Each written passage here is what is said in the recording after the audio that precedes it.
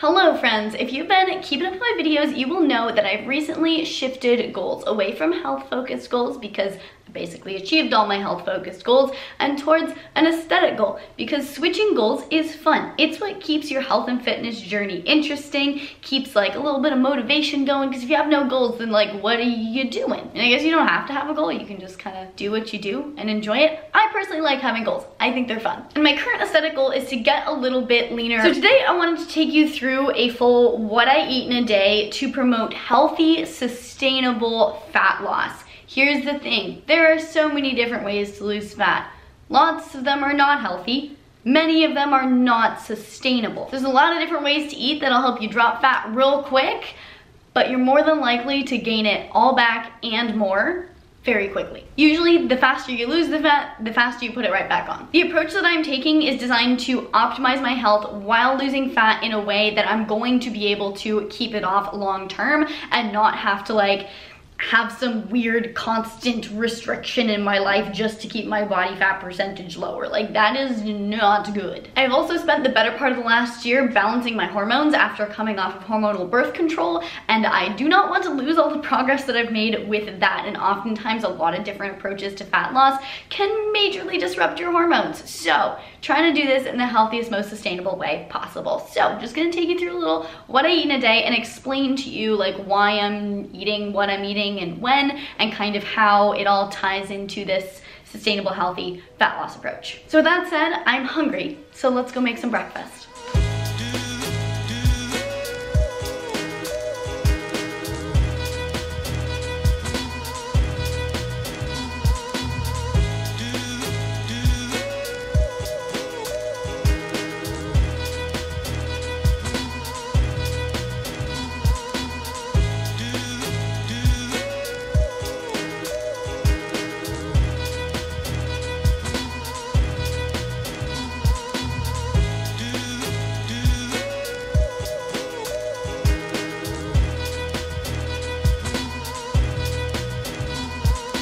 All right, so for breakfast, I have a iced coffee smoothie of sorts. I'm gonna go through the ingredients and tell you why I handpicked each and every one to be the start of my day. First things first, the star of the show is the Four Sigmatic coffee with cordyceps. First, of course, it has caffeine in it. It has 50 milligrams of caffeine. Caffeine is a known exercise performance booster, but also it has cordyceps in it. Cordyceps are an adaptogen, which means they're a natural substance that helps buffer the body against stress. And cordyceps specifically is a mushroom that is really good at boosting exercise performance, boosting endurance, and boosting energy. So this in itself, like the caffeine plus the cordyceps, is an amazing like pre-workout supplement. So I've been throwing this into my routine somewhat regularly. I will note I don't have the same thing every single day. This is just an example of a day. Since we're talking about adaptogens, I did also throw in maca. That's also just known to boost energy and exercise performance. It's also good for balancing hormones. So I've just been trying to keep that into my diet regularly as I continue to keep my hormones balanced. And then the next star of this smoothie is all of the carbs. We had the frozen banana, the oats, the oat milk, some carbs from the yogurt. Is that it? I think that was it. I recently made a video all about why carbs are super helpful when you're trying to achieve any sort of aesthetic or exercise related goal. So I'll link that video down in the description box below. But in short, carbs are your workout fuel. If you're going to the gym with some carbs in your system, you're gonna be able to get a little bit more out of your workout, or a lot of bit more.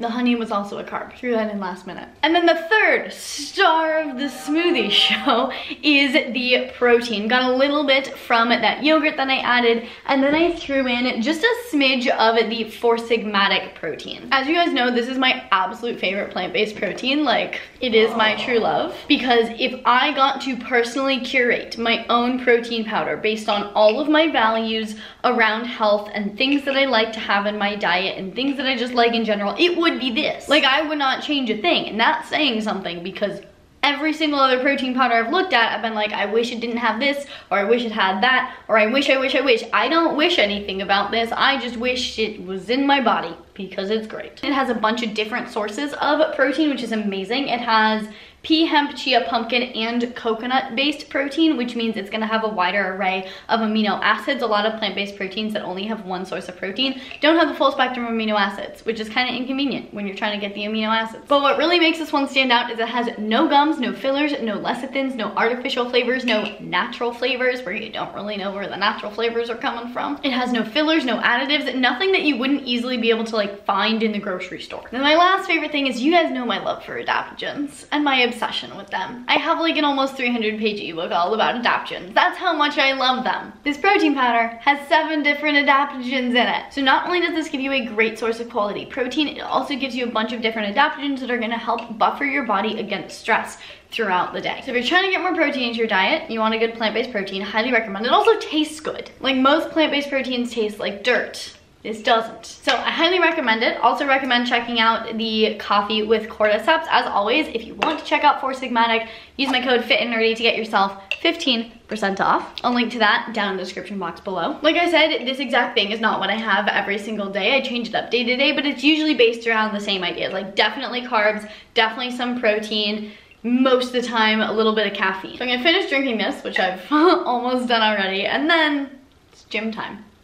All right, I have made it to the gym. As I told you guys last week, the program that I'm following is Brains and Gains, my fitness and lifestyle ebook. I'm doing the 5-day-a-week option, and I'm currently in phase 1, which is the heavy strength phase. So most of what I'm doing is like 2 to 5 reps with some more like accessory work that's like 6 to 8 reps. And I have modified it a little bit to be more specific to like the exact muscle groups that I want to specifically work on and ones that I don't want to develop as much. But I'm still basically like following the structure of that program. I'll link it down in the description if you want to check it out. Today is a lower body day. We're starting out with some heavy deadlifts, and I'm super excited about it. I'm alone, I'm a broken home. I gave you all the bricks that I own and know. I'm letting go, I'm breaking these walls down, breaking these walls down. If you want adventure, then fly to home. But if you wanna travel, then go alone. Yeah, what's the point in us if I never know? Yeah, if you're gonna leave, I'ma let you go.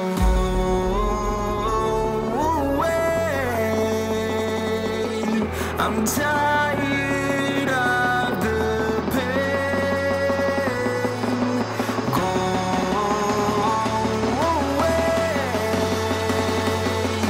I'm tired with yesterday.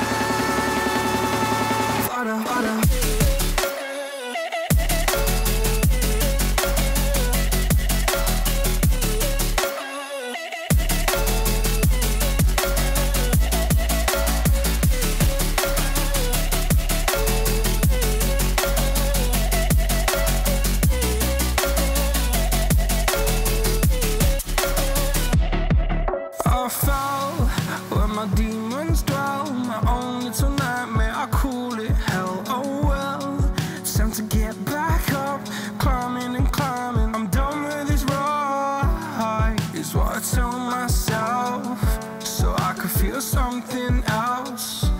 Yeah, I guess I had my bad days, but it doesn't mean I lost my styling. Where were you when my heart was on the ground?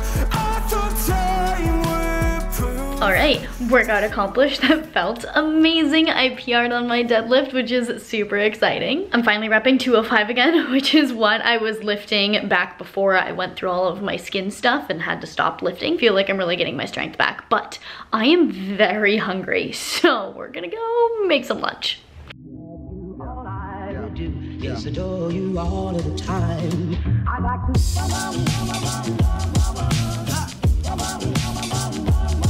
I like to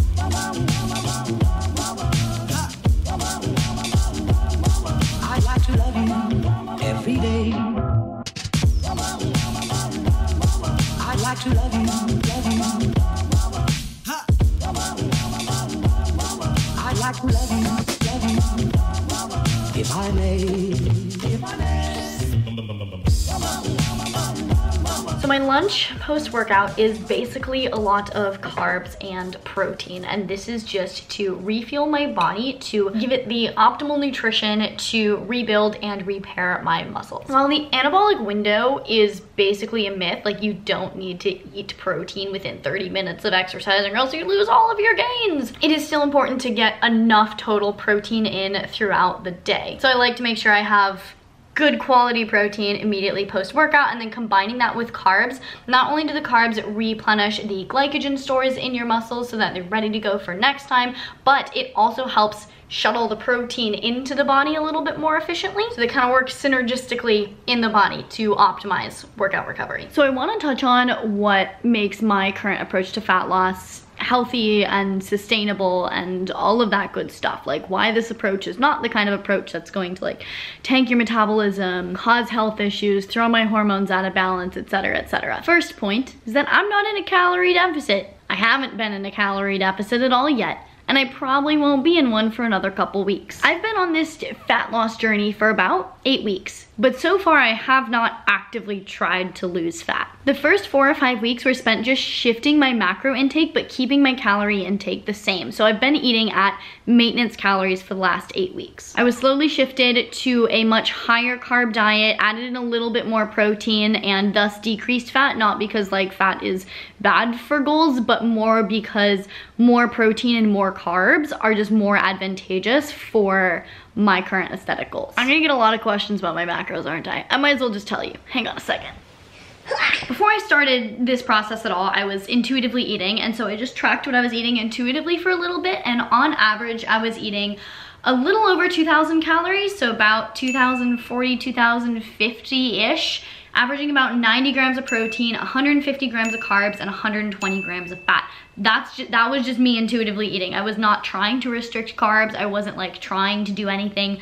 I just love fat. My current macros of, on days that I lift, I eat 2,020 calories, 125 grams of protein, 245 grams of carbs, and 60 grams of fat. And then on my rest days, I eat a little bit less. I have 110 grams of protein, 210 grams of carbs, and 70 grams of fat for a total of 1,910 calories. So it took me 4 or 5 weeks to get to that point, and then for the last 3 or 4 weeks, I've just been aiming for maintenance, aiming for consistency in my eating, consistency in my training, consistency in my water intake, consistency in my sleep, and letting my body settle into this as a baseline. It's a lot harder to actively make change if you don't have a baseline from which you're changing things. It's so important to be trying to lose fat from a healthy baseline first. If your body's not healthy, if your metabolism is way too slow, then trying to lose fat is just gonna dig you deeper into that hole. If you want to lose weight, focus on your health first, get that in line,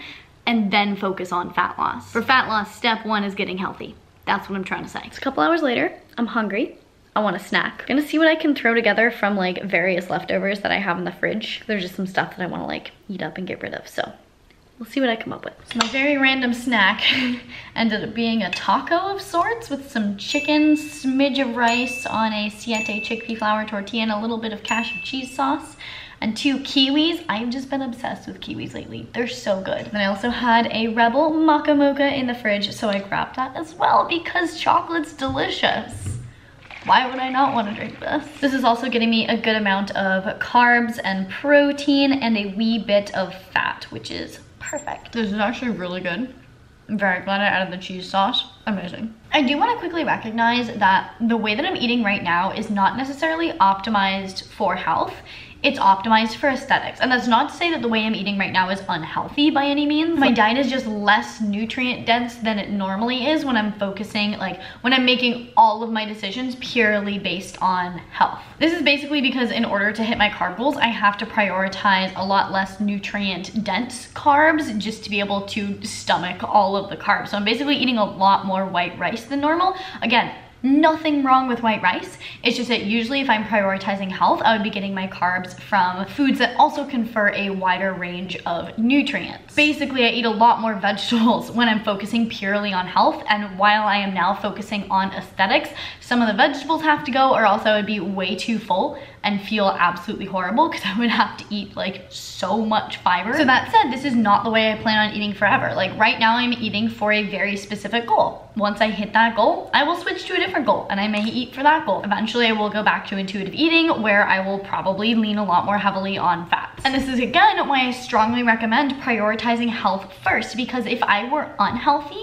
and I were cutting out a bunch of vegetables from my diet and like not focusing on nutrient density, that may make my health worse, which would make fat loss a lot harder. Once you have your health locked down, you have so much more flexibility in what you can do without ending up working against your body. Okay, I just like inhaled that taco. I asked you guys on Instagram if you had any questions about this process, so I'm gonna go through and answer some of them right now. First one was a great question. I love this. Are you more hungry because eating more carbs? If you saw my I tried doubling my carb intake for a week video, you'll know that I did not do very well on higher carb. I was like constantly like didn't want to eat, but also felt hungry the whole time, and like bad digestion wasn't good. I'm actually doing pretty darn well on this number of carbs, and I think a lot of the satiety is coming from the increased protein. Someone asked if I have cravings.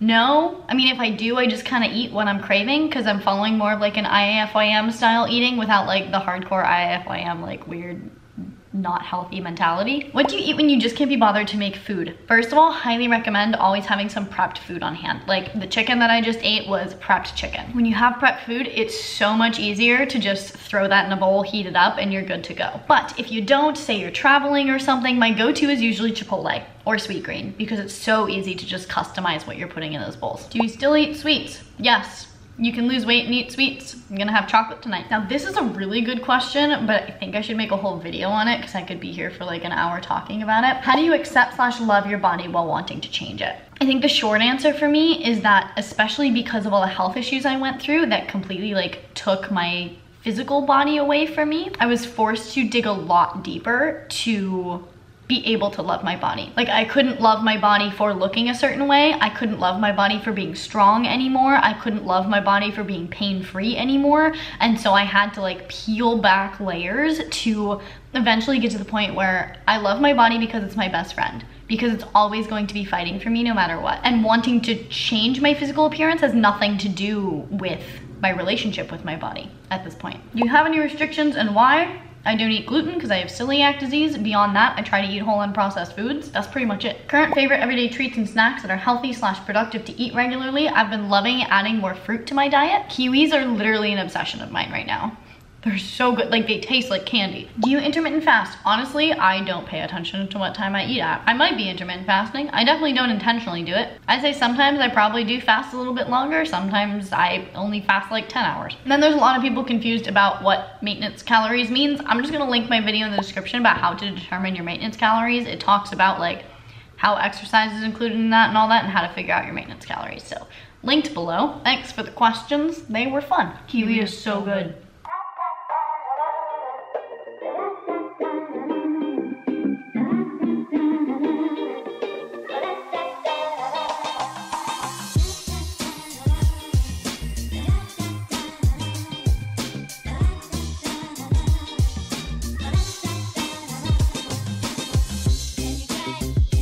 For dinner, I have a taco bowl. Only calling it a taco bowl because I cooked the chicken in taco seasoning and then put a little bit of the chicken juice in the rice, so the rice is a little bit chicken taco seasoning-y. And then there's the veggies and some garbanzo beans. And then on the side, I'm having a kombucha, the hibiscus healer flavor, mostly because I need some more carbs.